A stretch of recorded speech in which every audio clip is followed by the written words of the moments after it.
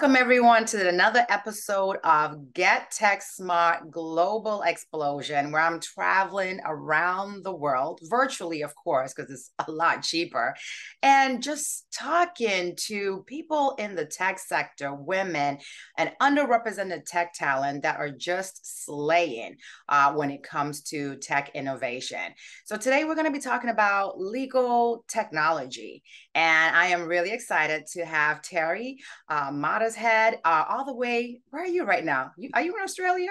I am.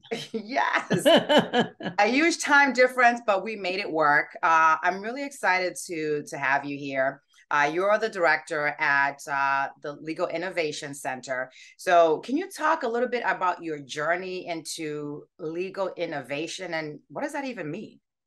Yeah, absolutely. And firstly, Flo, thanks so much for having me. I mean, it's absolute delight to be here, and also to come to you from Australia. Yeah. My journey really was as a practicing lawyer. So I started life as a practicing lawyer a long time ago, and I guess I've moved into the recovering lawyer phase because I'm not actually practicing law anymore, but my journey was really kind of through practice and then as a legal educator, and then in a way combining those two roles in what I do now. So I lead the Centre for Legal Innovation at the College of Law, and we're a think tank which is really focused on monitoring the changes that are taking place, the transformation of the legal ecosystem, and then translating that into kind of bite-sized action steps for everybody in practice. And so that has obviously brought us very squarely into the legal tech space and the innovation space because, that's what transformation is all about. So we've been doing that for a little over 6 years now and loving it. Yeah, well, because there's so much that's going on with legal tech. And I think, if anything, the pandemic has really helped to accelerate the need, right? It's like, all right, Yeah. we had to work from home, and now how are lawyers supposed to continue to push forward and still work remotely? So when we're hearing the term legal tech, what exactly, does that mean? Yeah, absolutely. Great question. There's kind of two terms that are floating out there, and which one is used, or if both of them are used, kind of seems to depend a little bit on where you're placed around the world. So, legal tech for us here in Australia basically means any technology solution. So, anything where you use or deploy technology, we would put under that broad umbrella of legal tech. But in other parts of the world, legal tech is used to explain the technology that is business facing, and law tech is used to explain the technology that is consumer facing. Oh, But wow. as I say, for us, we wrap them together because we find that a lot of the folks that are developing technology often have that facing towards lawyers, but they also have it facing towards consumers. Yeah.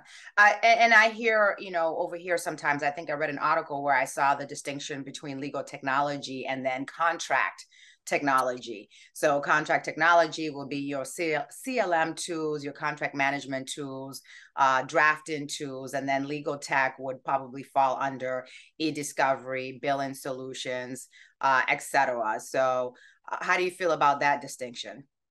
Yeah, it's one of those ones where there's not a standardization of Yeah. terminology, right? So I guess the way that I look at it is that legal tech is the umbrella Yeah. word, but within that technology, there's specialization. So Right. there might be deal tech, the tech focused on M&A work. There might be reg tech, which is focused on compliance work, or as you say, Right. contract tech that's focused on contract work. So that's a way that I try and wrap my head around it, that there's the broad kind of all-encompassing thing, and Right. then there are definitely bundles or collections or clusters of technology that are specialized for specialist areas. Now, I think that's a great way to put it. Now, as we mentioned earlier, we're the legal tech sector. Last year I was writing posts about, oh my God, it's booming. There are millions of dollars that are being made. And now I'm seeing articles and posts that are like, is funding drying up for legal tech? So what's going on with legal tech right now? Is the economy having an impact on funding? Yeah. I mean, sometimes it feels like the answer to that question is how long is a piece of string? Right. You know, it's kind of it's different in different places, but of course, you know, a slowing of the economy is going to affect everything. It's very Right. likely to affect funding in technology as well. I mean, for me, I kind of look at it as there's still a lot of ideas flowing. There's still a lot of technology that's being developed, but I think we will continue to see some consolidation. So we will see some tech that's been developed, it's working. It'll be bought by other companies, and they'll kind of bring a whole bunch rather than trying to grow it organically. They'll be able to buy solutions that they'll Right. combine together. We've seen that for a while. I think we'll see more Oh of it. yeah. I certainly think we will continue to see a lot of those ideas pursued, and there will be funding for them. But yeah, I think we'd be unrealistic to expect that if the economy is slowing, we won't see some impact of that flowing on to tech more broadly, but legal tech as well. Right. And globally, I mentioned to you before we started recording is that I have fantastic counterparts from all over the world that are in legal tech. And one thing I think that I see that's common is the jokes that float around and the difficulty in selling legal tech solutions to in-house lawyers or law firms. How do you feel about that? Yeah, it's tough. I mean, I think that, you know, I mean, many people have said this before. It's certainly not original from me, but tech is an enabler for innovation. And Right. so I think there's a few things going on with respect to that sale. Firstly, that the folks that are buying it very often haven't got clear in their own mind about what it is that they need and what they want to Right. buy. So, what do their clients need? What do their customers need? What are they actually looking for? What features are they actually looking for before they go to market and try and find it? So, I think that's often one of the kind of the first issues. You don't ever want to make a tech purchasing decision based on the fact that your pal down the road bought Yeah. something and you think that's a good idea. It's got to be Yeah. customized and relevant for you.